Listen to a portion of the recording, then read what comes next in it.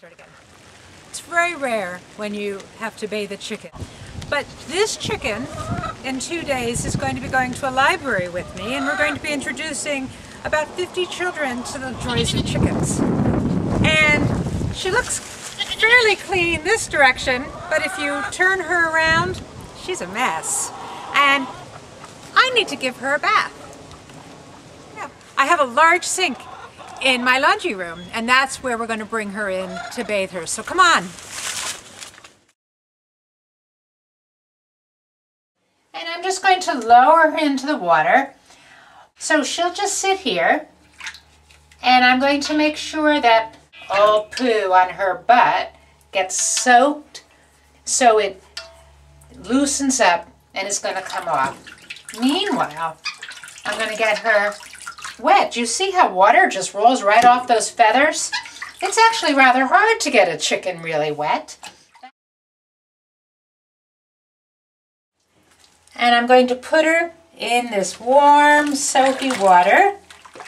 And I still need... You can't be squeamish either. Gotta get your hand there. You have to get your hand on the manure. I'm going to take it's an old scrub brush and very gently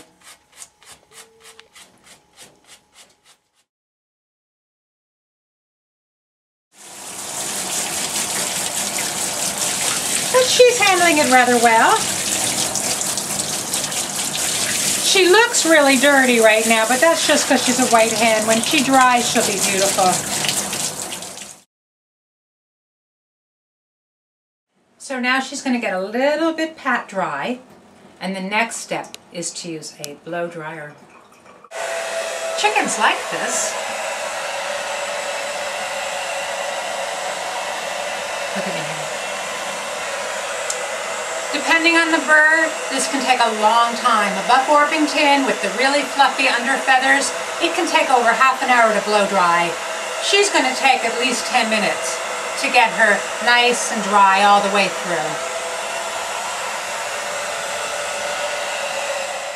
Betsy is still a little bit wet. I don't like to dry her all the way. I don't like to have too much heat on her.